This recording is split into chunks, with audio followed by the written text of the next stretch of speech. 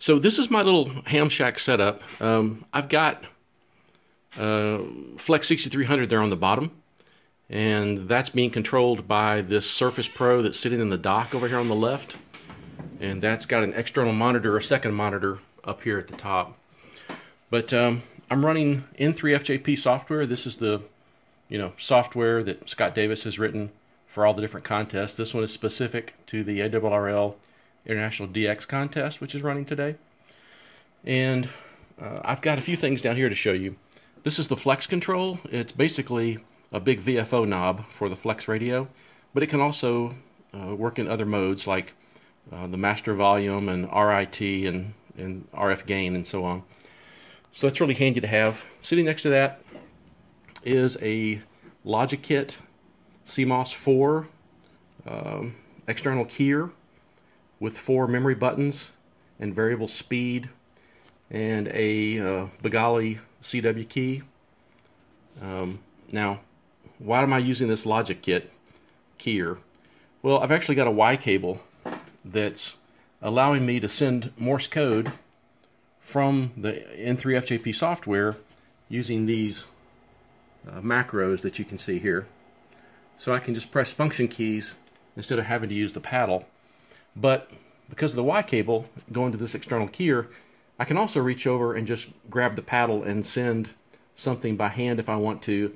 I can also set up messages for those buttons and just push a button. But since I've got the software here, I can just do everything pretty much in those macros without having to reach for my paddle. But it's a very versatile setup, being able to send from the keyboard through the software, or a pre-programmed message through the keyer, or manually through the paddle. If you look up here, I've got the dummy load off now, so I'm connected to my antenna. You can see the contest running. This is the 20-meter band, and what you're seeing there are a bunch of stations that are all working this contest. Now, by looking at the screen, you probably know why it's my choice to run QRP with a Flex 6300. It's just really hard to beat that giant pan adapter.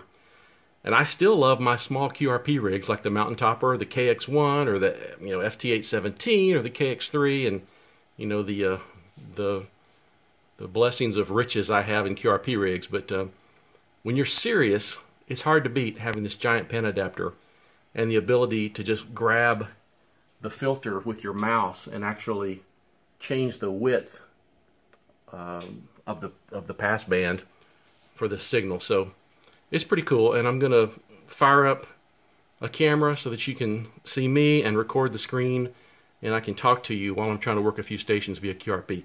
I've already worked a bunch of stations, as you can see down here. I've saved 20 meters to do some 20-meter stuff now on screen, but I've had a lot of fun, and I've worked a lot of countries. If I had to guess, I'd say I've probably worked 30 countries just within maybe 3 or 4 hours of operating. So it's a great day for a ham radio, and I'll be back in just a second. Okay, so what we're about to do is I'm just going to go down to the start of the general portion of the band, 14025 of 20 meters. I'm going to start working my way up, and I'm only transmitting 5 watts, or roughly 5 watts, and we'll see how many stations we can work, and hopefully quite a few people will hear us. So I'm going to unmute this speaker so that I can hear. And we'll spin the FlexControl to get down to 1525. Grab the first station that starts down there.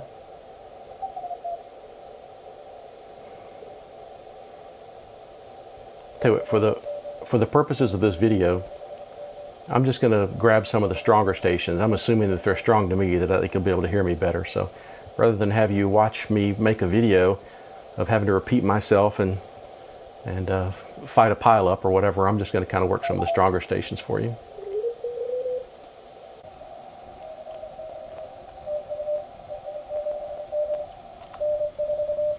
Let's see if he hears me.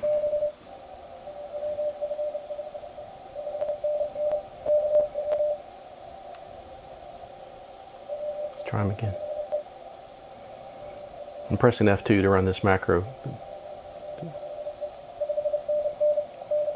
It just sends my call sign.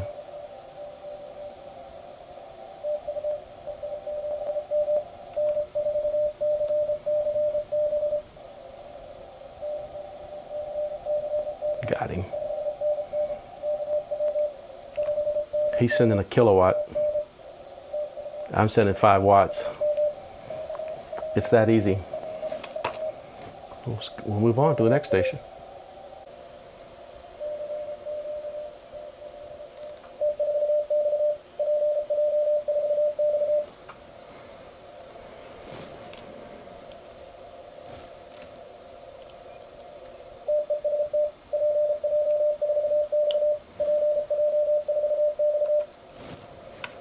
PJ4X, then Bonner.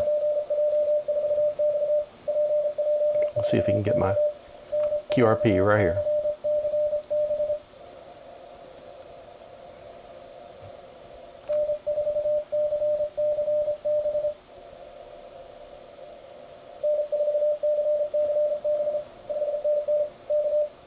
He's running the kilowatt.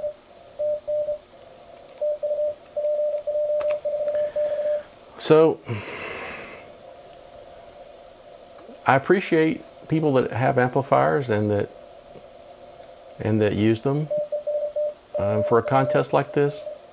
Maybe it makes total sense to run with an amplifier, but I sure do enjoy making contacts with very little power, though. There's a pileup going on here.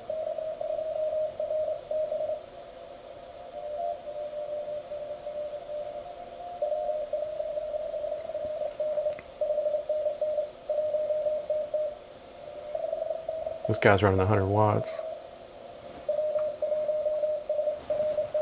After he gives his call sign again, we'll try to put him in the log and see if he's a duplicate, and if not, we'll work him.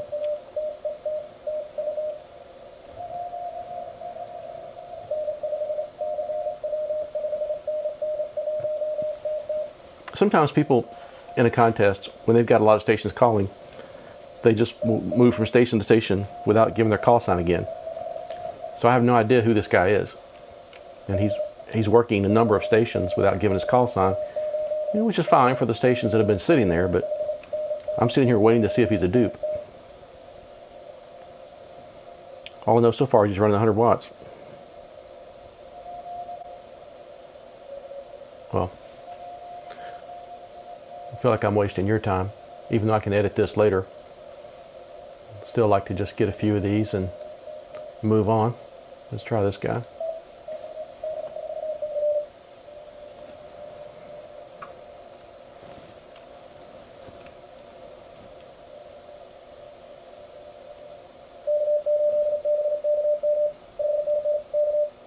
He's running a kilowatt.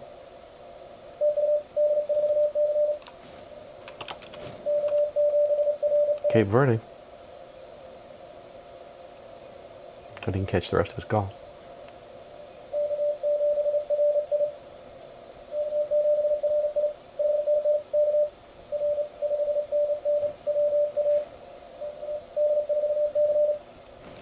D4C? Oh, I've worked him before on another band. Let's see if I can get him QRP. Now this guy is off the coast of Africa, Cape Verde.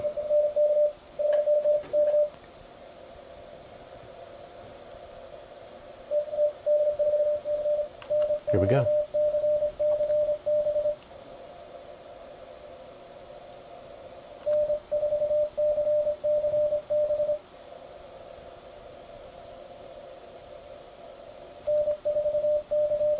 Try him again. He was hearing somebody else.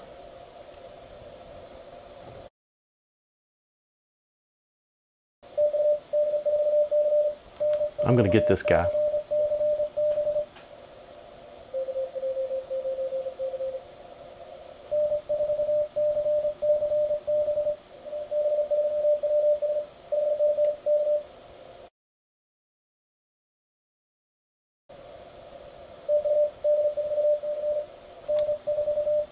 Come on.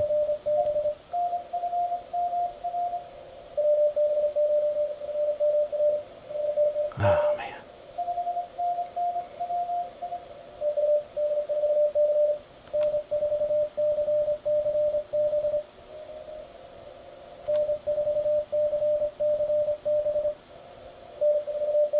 Got him. Ooh, it took a while. Whew, that's a good feeling. I really enjoy this. And when I can work a station that's, I don't know how far away that guy is, I'll have to look it up, but 5,000 miles away, 4,000 or 5,000 miles away on 5 watts, and he's using a kilowatt, I just have a feeling of accomplishment.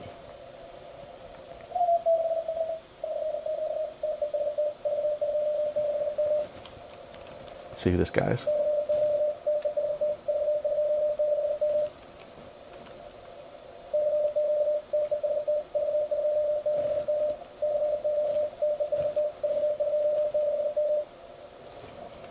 I think it's V2BM. Oh yeah, I worked him before on another band. He's running a kilowatt.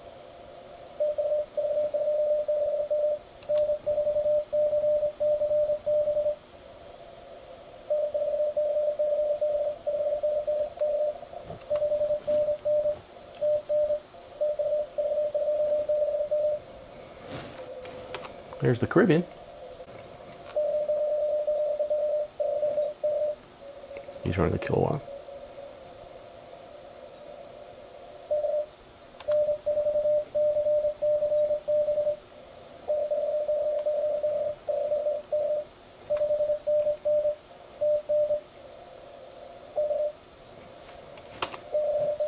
Sometimes I think people just send too fast. I mean, this guy, that's probably 40 words a minute.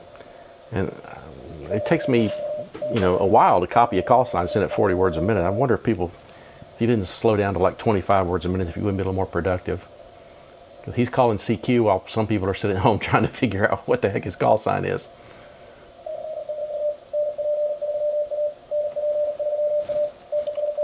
Let's see who this guy is.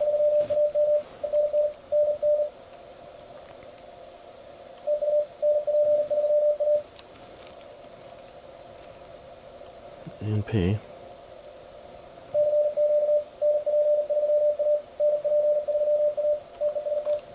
NP3A. I worked him earlier.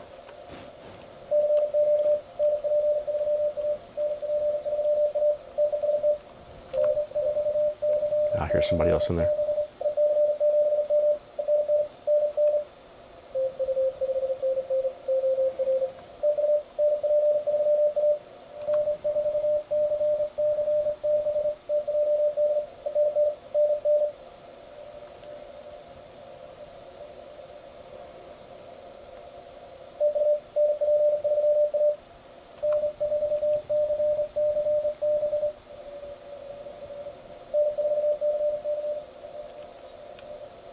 I didn't get his power.